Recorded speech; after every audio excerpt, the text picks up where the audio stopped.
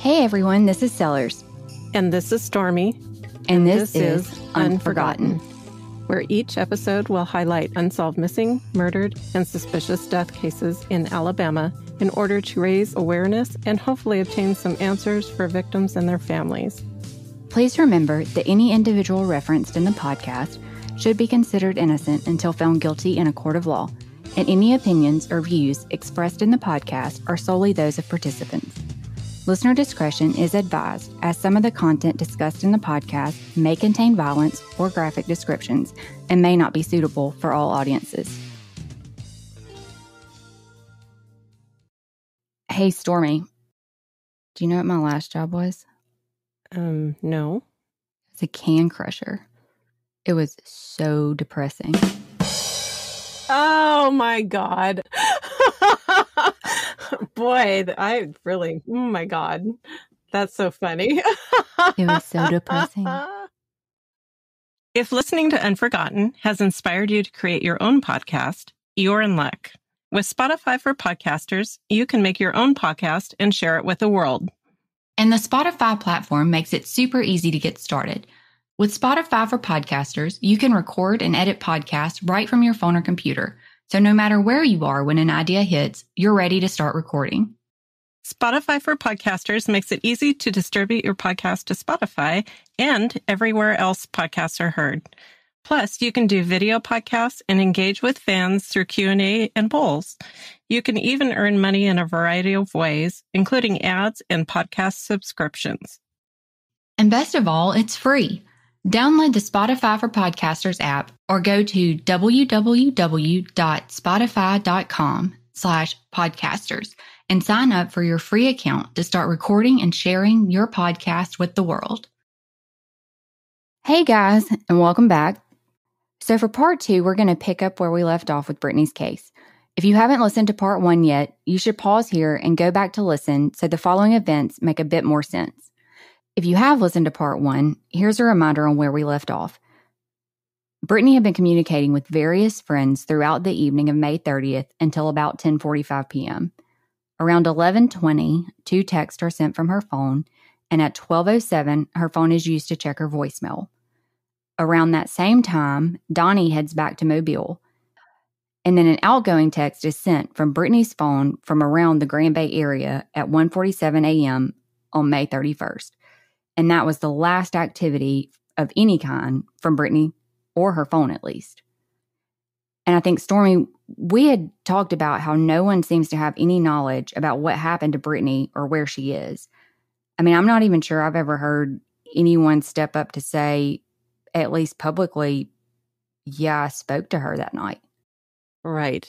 From what we can tell, not even the friends she had been communicating with that evening have claimed to know anything. The one person that would know for sure would be Donnie, of course. But less than 48 hours later, he's found with an alleged self-inflicted gunshot wound to the head. Ultimately, he died from the injuries and was never able to tell anyone about those hours he spent with Brittney. Now, keep in mind that up until this point, Brittney's family believed she had left on May 30th going to Courtney's home. And just to fill in May 31st for Brittney, it looks like there were a few incoming calls and texts, but not many. And kind of surprisingly, a couple of those calls were from Donnie.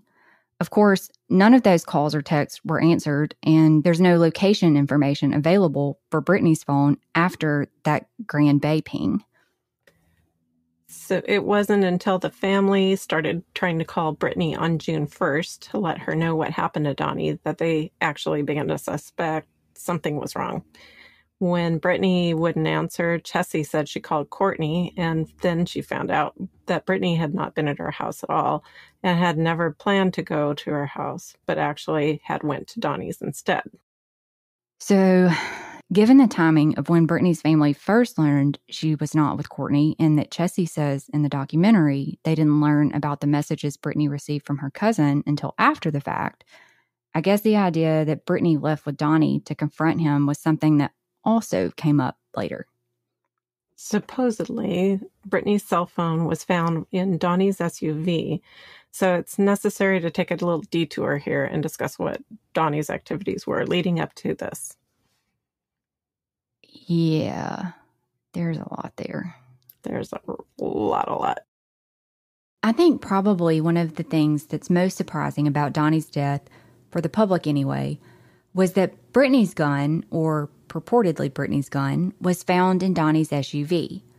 But I think now that we've looked at this, there's some really interesting things leading up to this point, or at least, well, maybe not leading up to it, but the day of, that people haven't necessarily looked at, and that maybe his death and the questions behind that could potentially be the thread that unravels everything. I agree. Yeah, that's a good point. I guess keeping in mind that Donnie's phone had no activity between 1:28 a.m. and 8:33 a.m. on May 31st, there's no location information. We only know that he was at least back at the Styx River property by 8:33 a.m. on May 31st. Between 8:33 a.m. and 9:30 a.m., it looks like Donnie sent 8 texts to Brittney, which of course weren't answered. Between noon and 7:06 p.m., Donnie called Brittney 4 times. And I'm assuming this is because she wasn't answering texts or calls. So you take all of that into consideration with all that we know now.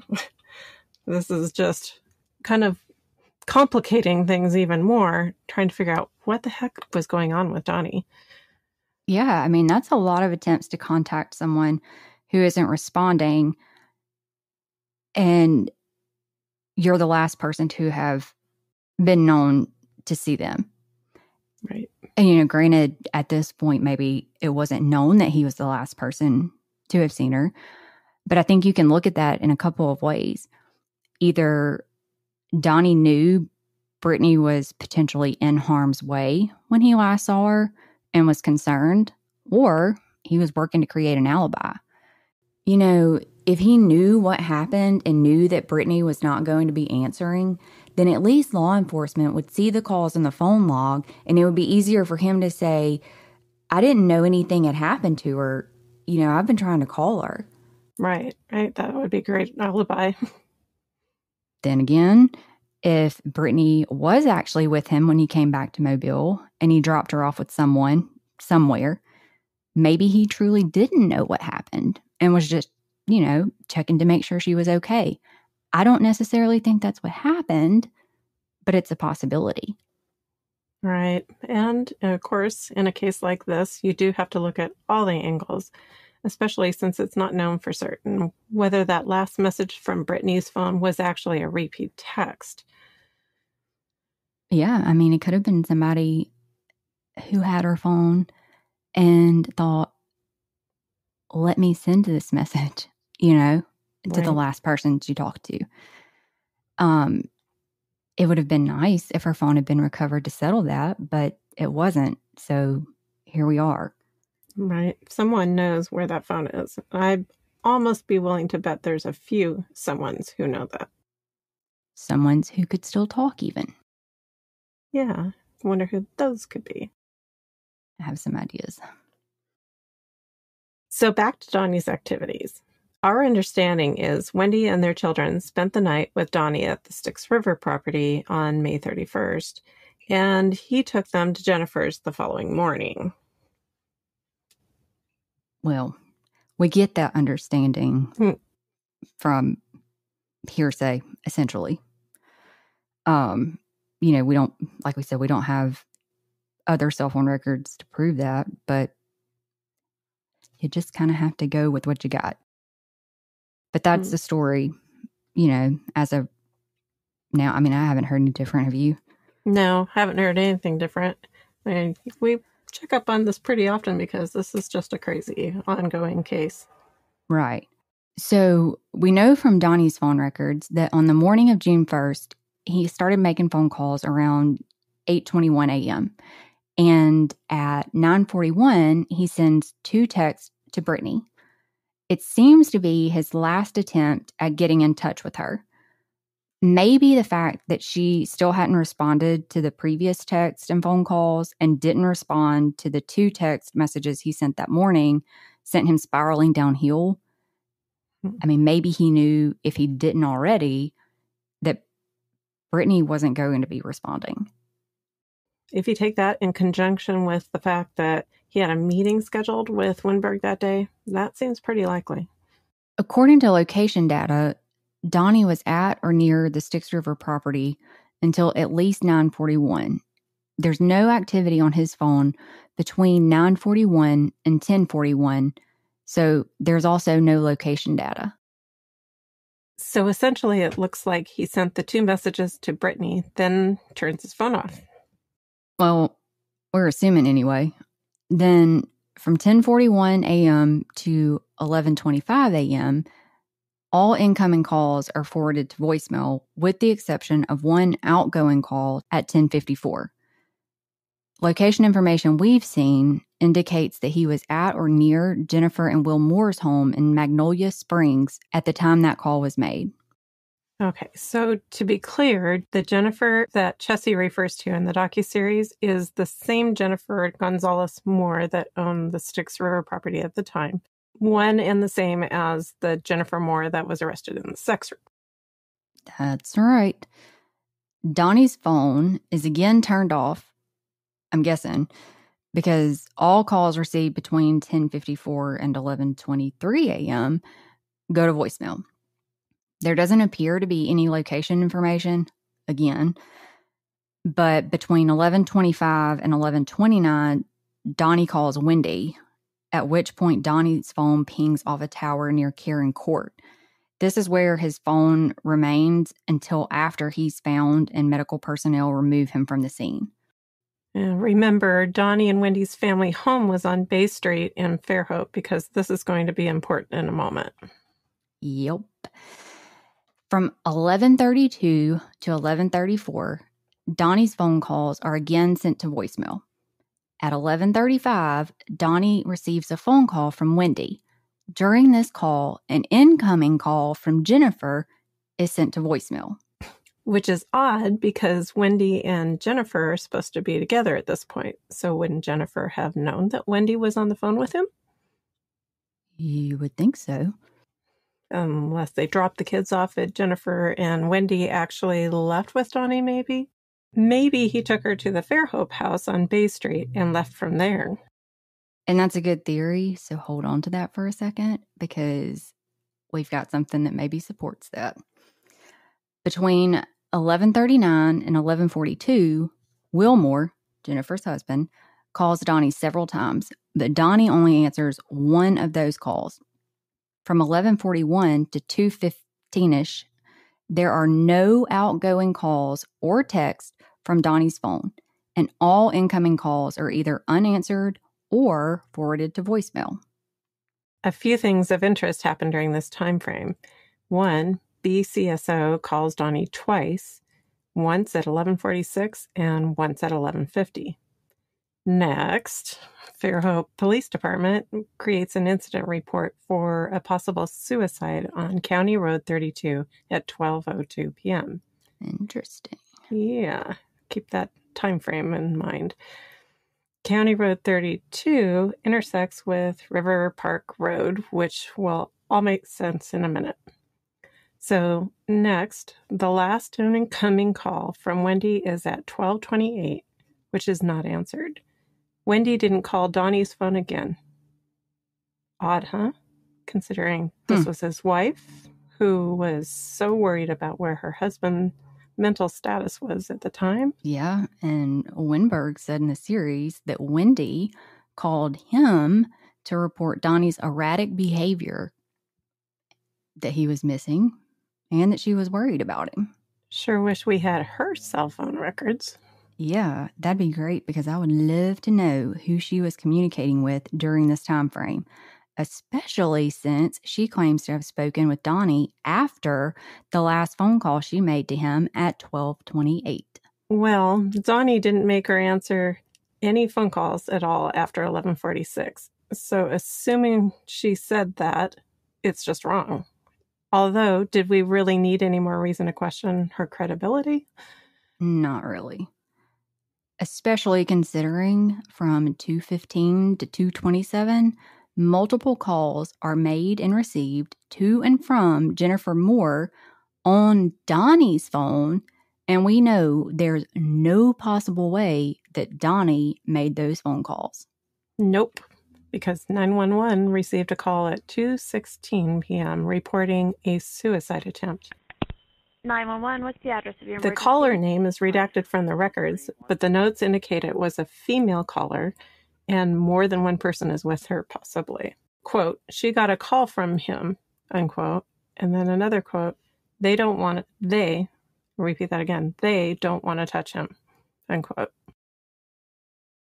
But why would someone call Jennifer from Donnie's phone and vice versa if Jennifer was with Wendy?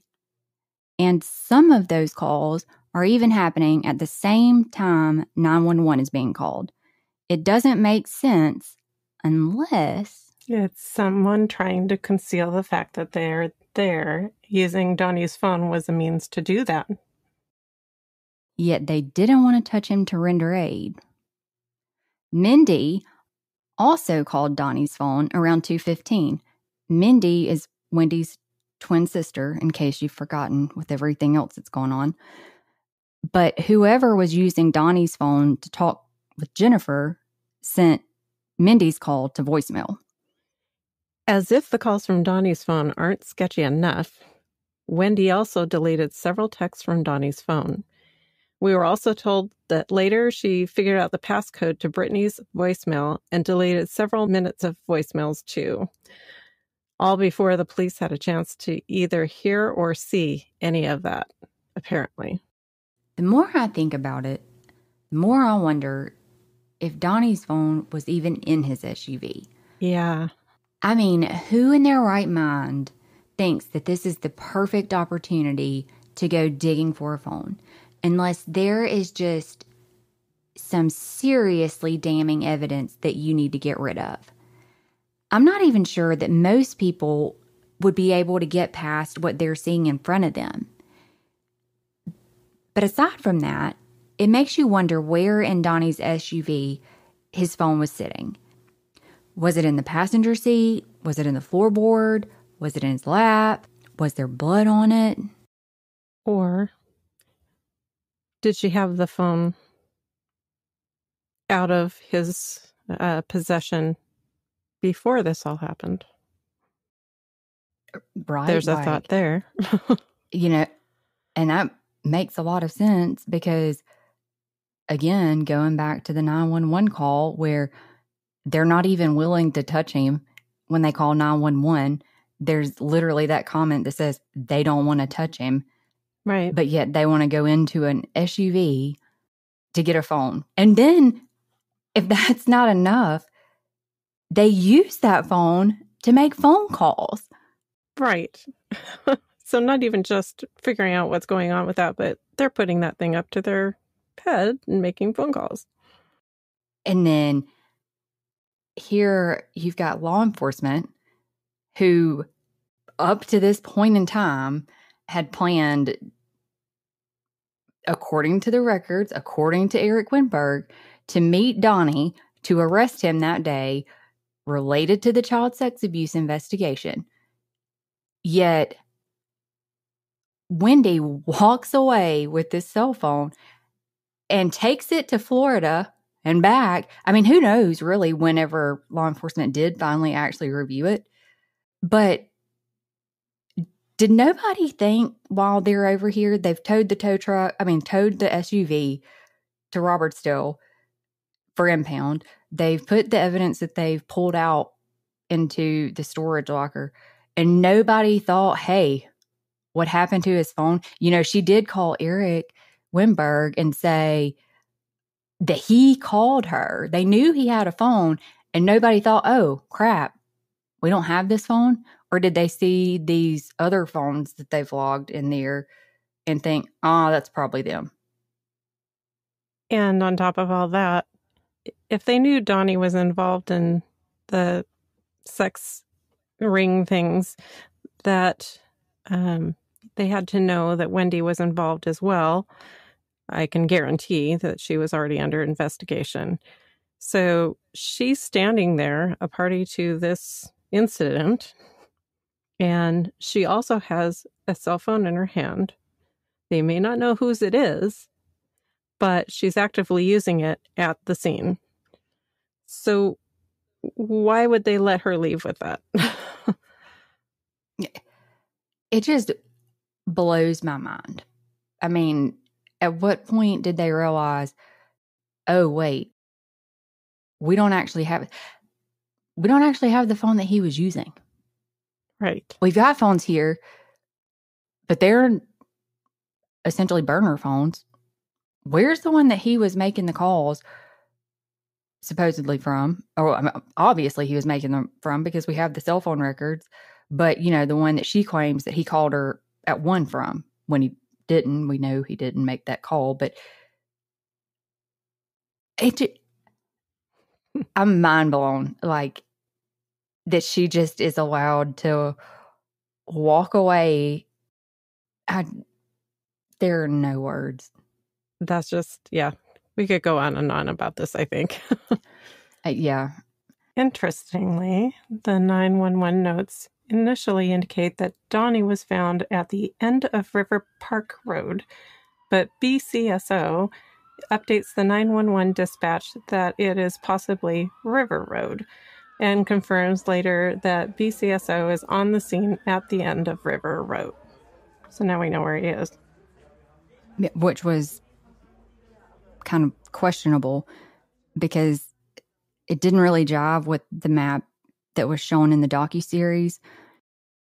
For one, that map wasn't really accurate. And it's hard to tell because there's not any street names on it. But if you pause that, I know that's a lot. But we've watched this several times. If you look at that map side by side with a Google map of where Donnie was located, you can kind of tell that the geographical area and the outline of the roads, or the map of the roads, layout of the roads, they don't really match. River Road is a dead-end street that runs next to Fish River. Right. And Karen Court is just a smidge over a mile directly across Fish River, which means Donnie would have been sitting at the end of River Road to ping off that tower. And, Donnie started pinging off that Karen Court tower right after he left the Moore's residence, that area around the Moore's house. So River Road isn't as secluded from Donnie and Wendy's regular home as we thought. In fact, one would have to drive right past Bay Street to even get to River Road, which means passing by the Hollins family home. Neither of which, according to Google Maps, are 45 minutes away from Jennifer's Magnolia Springs home. They're actually just 10 miles from Jennifer's home, making travel time maybe a little over 15 minutes, definitely less than 20 minutes for sure. Another interesting thing is that there's a screenshot of a post from Mindy that we've seen floating around, and it says, Wendy found Donnie about an hour and a half after he dropped her off at Jennifer's. Looking at the records, we know that Donnie was around Jennifer and Will Moore's house, but between 10:45 and 10:55, which means an hour and a half later is 12 to 12:15-ish. If we believe that's true, and honestly that's pretty specific and correlates with some other information we have but haven't been able to verify yet, I think it's probably more true than a lot of things we've read on social media. Then Wendy actually found Donnie not long after he stopped making phone calls. That'd be also about the time Fairhope PD entered their incident report for a possible suicide on County Road 32, which is actually a road that you have to take to get to the Holland home, and obviously, again, River Road. So we've got Mindy saying Wendy found Donnie about an hour and a half or so after he dropped her off at Jennifer's, a little before 11. We've got Fairhope entering an incident report at 12:02. We've got a bolo going out somewhere around the same time. And then we've got no activity on Donnie's phone from 11:41 to 2:15, meaning There's no outgoing texts, no outgoing phone calls, and he's not answering any incoming calls. Right. And then we've got a document that's never been discussed before. And I think it helps show just how convoluted these stories are. It's the narrative from the Escambia County Medical Examiner's Office. It says, on 6/1/12, at approximately 1300 hours, or 1 p.m., the decedent, that's Donnie Holland, reportedly called his wife, Wendy, and told her that he was not going to an interview with BCSO and that he was going to, quote, jump off a bridge. According to BCSO, the decedent was a suspect in child sexual abuse case and had an appointment at 1400 hours, or 2 p.m., with investigators. At approximately 1350 hours, or 1:50 p.m., the decedent spoke to his wife again on the phone and told her he was coming home. When the decedent did not show up, the decedent's wife went to look for him. Now, if you didn't catch that, we've just talked about the fact that there's absolutely no outgoing calls from Donnie during that period. So apparently she just made that time up, or someone did. And can I just point out that Wendy said he was coming home, but didn't. And that's when she went to look for him. She didn't say Jennifer's. She said home. She also didn't say she was already out looking for him. She implied she was at their home and he wasn't. She left their home when he didn't return to go look for him. So to make that even more questionable, again, how can it be?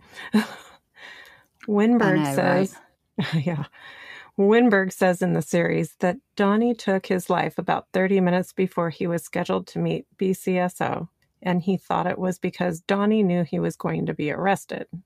Again, that's 30 minutes before he was supposed to meet BCSO. And Winberg didn't give a time frame for that meeting, but the narrative did, and that was at 2 p.m. So if that time frame is accurate and Winberg is to be believed, then Donnie was actually shot around 1:30. And again, there's no way he could have called Wendy at 1:50 to say he was going home or anywhere else. But then how did Winberg know Donnie had been shot at 1:30? If 911 hadn't got a call yet, then based on the current story, no one would have or should have been able to be with Donnie at 1:30 to know that. Now, whether the records we've seen are wrong, as in there's a typo or somebody took, the notes down wrong, and the meeting was actually scheduled for 2:30, or Winberg mixed up the times when relaying them, or he slipped up big time, is unknown. But that also doesn't really account for the fact that Mindy said Wendy found Donnie an hour and a half after he dropped her off at Jennifer's. This is all a lot to follow. We know, we understand how crazy all of this is. And, if the narrative's right, then it looks like somebody was trying to cover it up. Yeah. They call 911 significantly after the fact. And let's be honest, from the documentation, that's exactly what it looks like happened. It sure does. But that's just speculation, guys. It's just looking at the documents. We don't know. But, I think it's questionable, at least. But let's be honest, there's so much here that does not make sense. Like, why are all these people calling the people who are supposedly their alibi? Did BCSO or Mobile Police Department, who ended up with the investigation, ever question that? Well, not the investigation of Donnie's death. Mobile Police Department ultimately ended up with the investigation into Brittney's disappearance. But probably not, because by the time BCSO arrived on the scene, Jennifer and Wendy were there, according to their notes. Maybe that call to Jennifer was the signal to get over there fast. Huh. Now, whether or not I believe Donnie shot himself, I honestly don't know. I do know I don't think he was alone when it happened.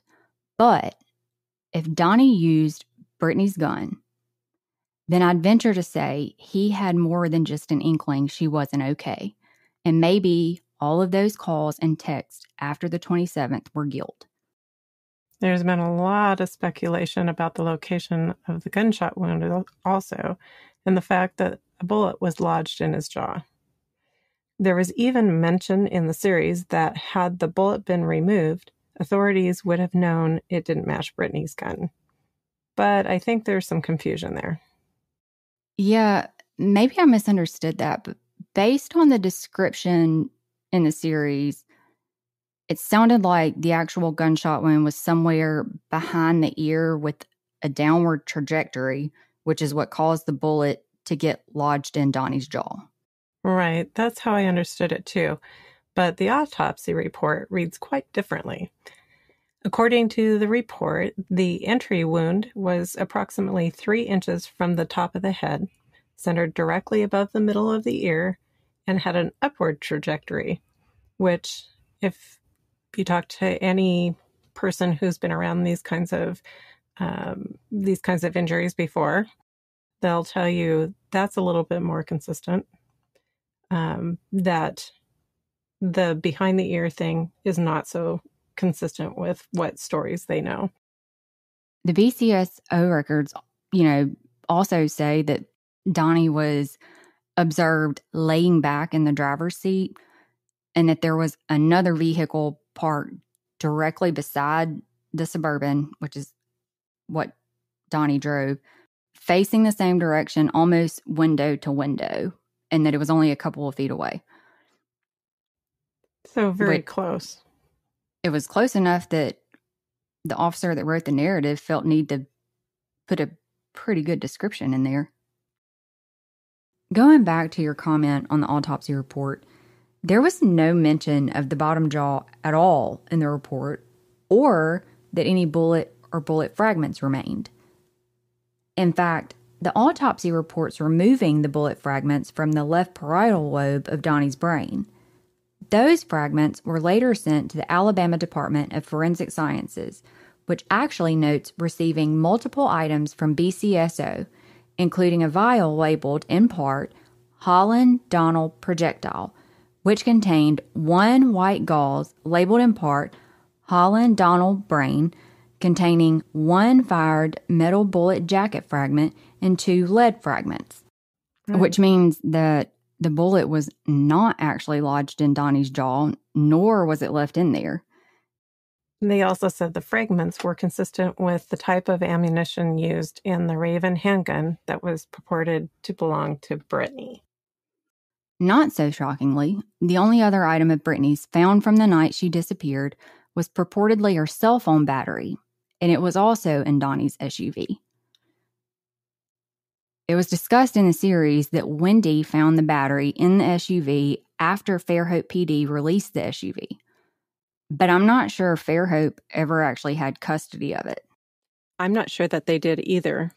But if that's true, how did they end up with it and why? I mean, according to the BCSO records, Winberg followed the tow truck to the BCSO in Robertsdale, where it was stored along with any of the evidence collected.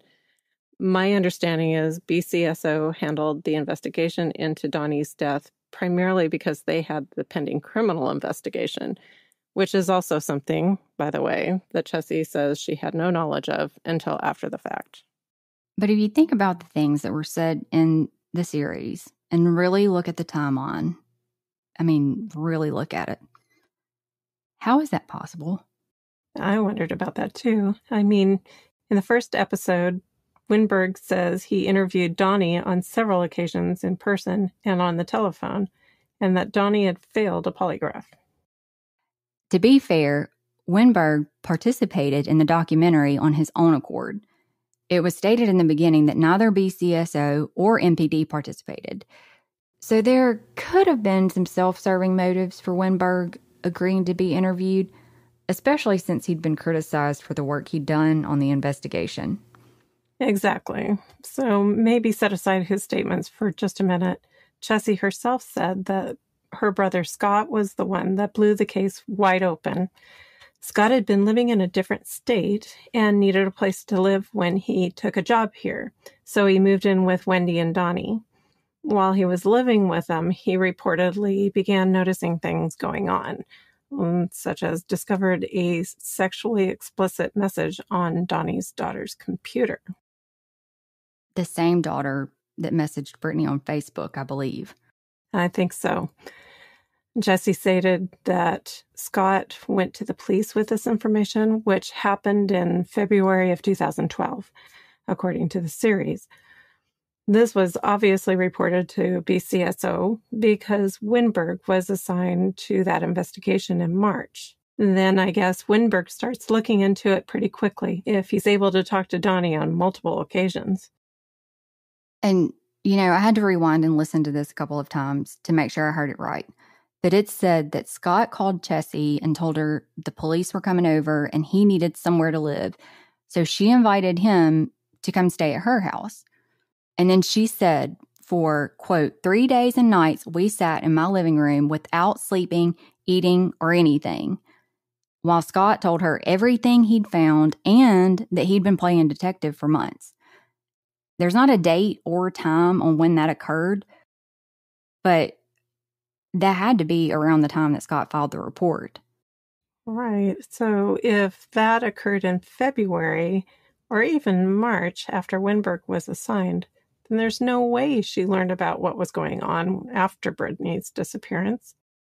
And if you go back to the messages between Brittney and her cousin that we discussed in part 1 of episode 1, Brittney had some idea of what was going on before receiving the message from her cousin, because Brittney's response to the first message was, "Tell me what's going on. I don't know what's true in what you said." So either someone had talked to Brittney or Brittney had overheard some conversations. She had an idea about the allegations, and she was just trying to figure out, sounds like, whether or not they were true, what her cousin had said, and maybe to what extent people were involved. Right. Perhaps there were certain things Chessie didn't know, but I'm not at all sure I believe that she didn't know there was an investigation, especially with the way that she describes the relationship with Brittney. It seems like a big thing to have been kept a secret, and factor in that she obviously talked to Scott about it. Yeah. I mean, I think it's pretty clear that nothing about Brittney's disappearance and Donnie's death, to be frank, is clear.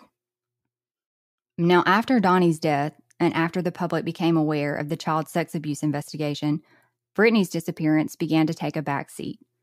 The arrest and subsequent trials stayed in headlines over the next couple of years, and many, including her family, remained hopeful that information related to Brittney's whereabouts would come to light during the trials. Unfortunately, that didn't happen. According to the documentary, it would be almost 2 years before a search occurred on the actual Styx River property. Ray Mooney with Class Kids stated they were the first to search the actual property in January of 2014. It appears the general area surrounding that property was searched, or was at least in the process of being searched. But once the investigators learned the last ping actually occurred in Grand Bay for Brittney, they basically decided that meant Brittney had not stayed in Baldwin County, and the focus shifted to Mobile County. Over the past 10 years, numerous searches in various areas have taken place, but none of those searches have led to Brittney being found or uncovering any other information about what happened to her. Once the trials were over, news stories took over headlines, and Brittney's disappearance quickly and quietly slipped into the background. It's sad to say, but it's not surprising that Brittney still hasn't been found over 10 years later. When you look back through the interviews and articles and documents, they all have conflicting dates, times, and recollections.